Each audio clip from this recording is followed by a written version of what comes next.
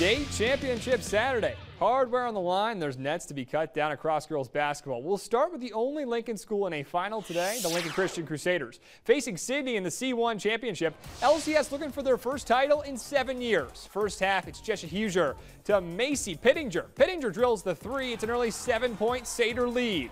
The Lady Raiders respond. Katie Ramsey.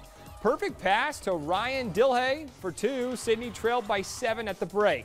Second half, it's more good passing. This time, Lincoln Christian. Hoosier to Kenna Ailes for an easy deuce. The Satyr lead grows. Next, it's Jessa keeping it herself. Watch the drive. The floater game's on point. LCS up 14. Down the stretch, Maddie Castlebaum led the way from the charity stripe. She scores 15 points, all free throws, as Lincoln Christian captures their third ever state title, defeating Sydney 38-26 for the Class C1 crown. What a season for the Crusaders.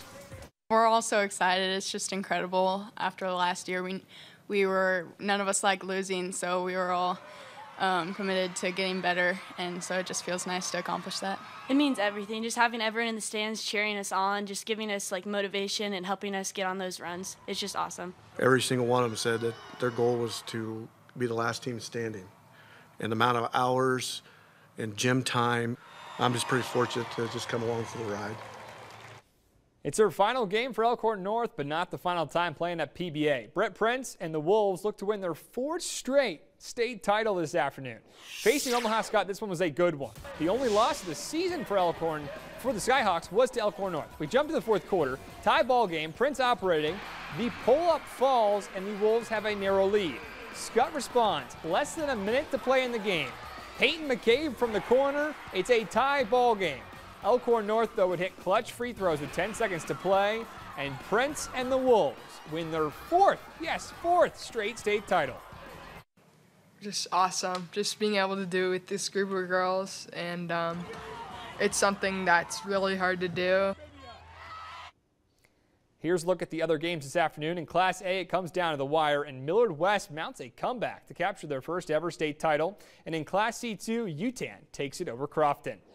In Class D1, Southern Valley in their first ever state title game, facing defending champs of Class C2, Pender. The Pender Dragons now playing in Class D1. Second half, Eagles trailing and Bose off the window for 2. Southern Valley cuts the deficit to 7, but the Penn Dragons don't back down. Quick passes, and Maya Dolliver connects from the corner. She scores a game-high 16 as Pender wins the D1 championship.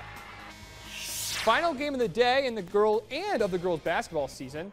Class D2 Overton facing Wynot. Ball would find Daisy Ryan in the corner. The three is pure, one of her 3 triples on the day. Overton with an early lead. But for the Eagles, Wynot could not stop Natalie Wood. She finishes with 14 points and 23 rebounds as Overton wins the Class D2 title.